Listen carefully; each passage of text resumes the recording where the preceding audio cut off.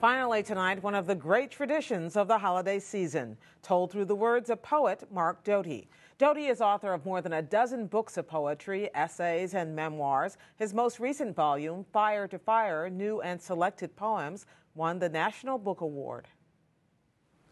One winter, the Choral Society in the little coastal town in Massachusetts where I lived decided to mount a production of Handel's Messiah.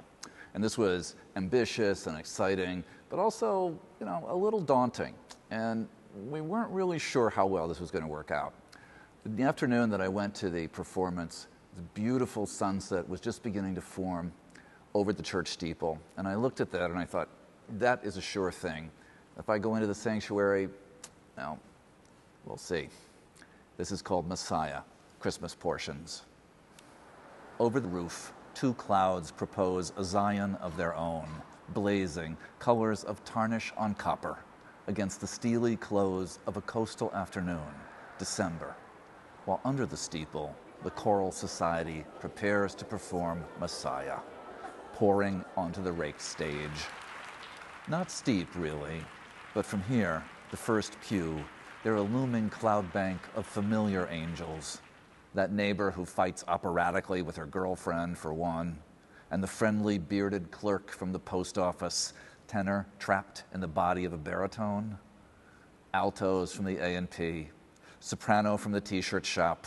Today, they're all poise, costume and purpose conveying the right note of distance and formality. Silence in the hall, anticipatory, as if we're all about to open a gift we're not sure we'll like.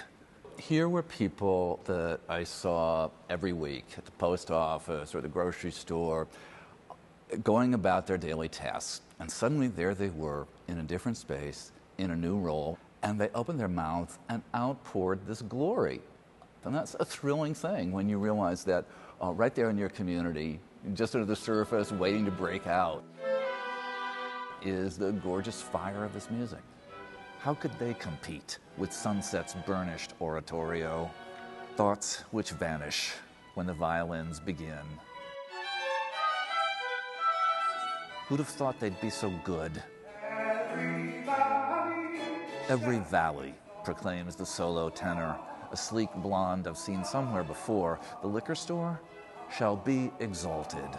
And in his handsome mouth, the word is lifted and opened into more syllables than we could count. Central ah dilated in a Baroque melisma, liquefied. This music demonstrates what it claims. Glory shall be revealed.